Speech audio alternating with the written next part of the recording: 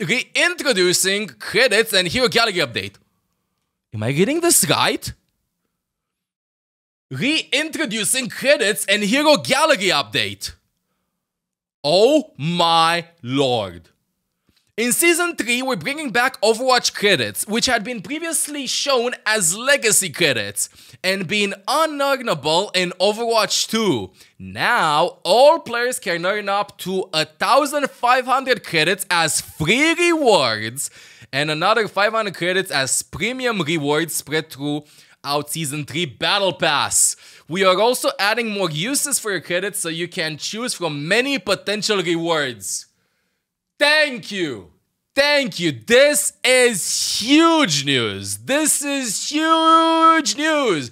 You can get stuff in game right now by playing for it instead of like just paying for it, which is a good step in a free-to-play game.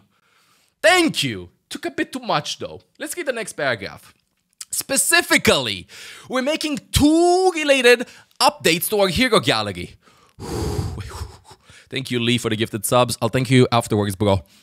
First, nearly all the epic and legendary tier skins prior to Overwatch 2 launch will always be available in the Hero Gallery for purchase with either Overwatch coins or credits.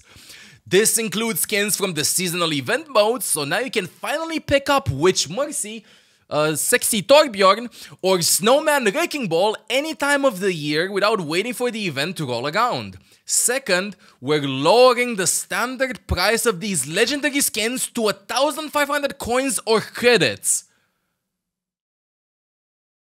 Wait a second.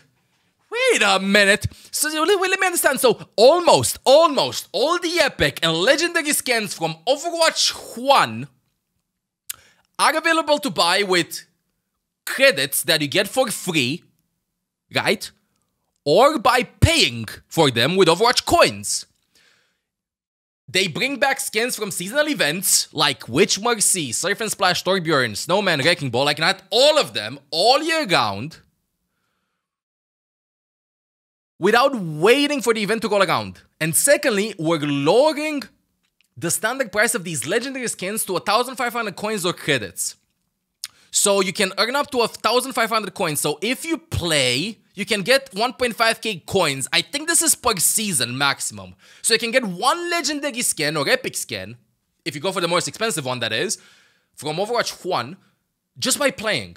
Without paying. Playing, not paying for rewards. This is good. This is really good. And the fact that they're limiting how much Overwatch 1 skins cost is also a big dub. Instead of making it what it was, 1,900 coins, if I remember correctly, for skins in Overwatch 1 that gets sold, that get like sold in Overwatch 2. The shop is currently unavailable. Are you kidding me? What? The shop is unavailable? I wanted to check out the shop. It's really good because it was very debatable. What was the value of an Overwatch 1 skin? What was the value of it? And now the value is 1.5k maximum for the best skins in Overwatch 1. Shop is not working. I want to see how many credits I have. Wait, let me see on this account. How many credits do I have? Collectibles, skins. I have 4,375 in this one. So in theory, I can buy like what? Three skins on this account. Huh. This is 2k free credits for the old skins only. Many other games don't put a cap on their free currency. We'll see. Let's keep on getting. Taken together, these changes mean that all players can earn a legendary skin of their choice each season from the Hero Gallery skins just for playing normally and without needing to make any purchase. Now, this is not optimal. I would definitely like more free rewards, but this is, I hope, a beginning and not a solution to the whole discussion of how they monetize the game. I hope that this is a beginning of suggestion to see how players are embracing this change. We understand that some players already have a very large balances of credits. To ensure that all players feel rewarded for the time they spend playing, we're looking into additional ways for players to use credits in the future. This means, from what I understand, additional ways, if they talk about skins, more than just skins. Okay.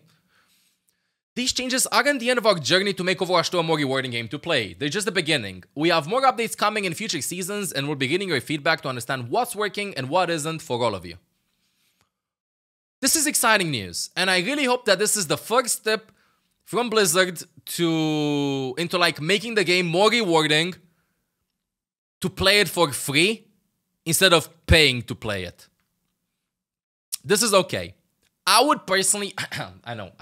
I would personally want this to be the value of 2 skins, so 3,000 credits. I think would be amazing. I think it would be amazing, 3,000 credits. Maybe they can give credits. Oh my god, what if they give credits if you play the limited time events? Oh my god, that would be amazing. Huh. What if you play...